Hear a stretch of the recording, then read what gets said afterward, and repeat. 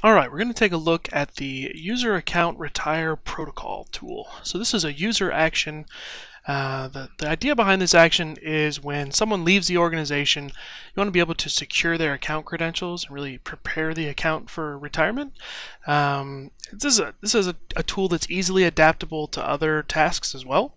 It's a pretty straightforward tool. It's a good one to start with if you're just new to RCT Builder, just because it gives you a chance to kind of see how it works. So we're going to take you through the tool really quick, kind of show you the different steps, see how they work, and set you loose. So first thing we want to do whenever we take a look at a tool, we want to set up how that tool is going to function, how it's going to run.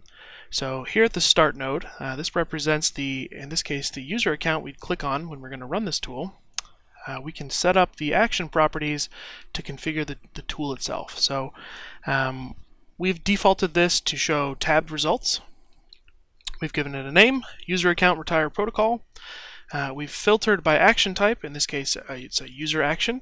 And the display here is going to help us filter out what we're looking for from SCCM to RCT Builder. So in this case, we want to show the username to differentiate between user accounts that we click on.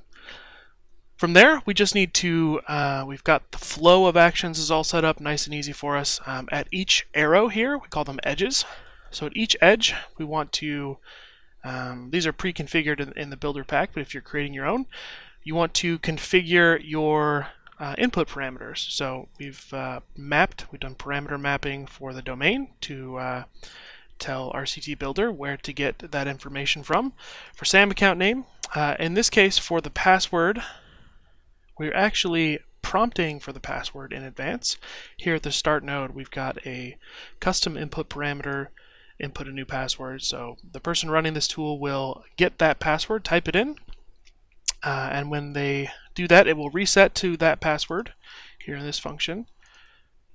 And then from here, we've got some settings marked as false because we don't want to force a password change in this instance, and we don't want to unlock the account.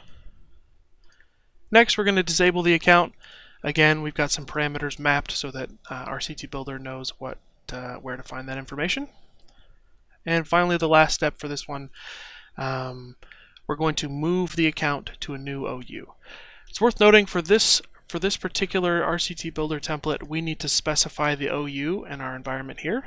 So you'll see that we've named this step, be sure to add the OU, and here we've added a kind of a filler that says add desired OU here. So we would delete this, add the OU we wanted, save it, and then this tool would be ready to run. Thanks for watching.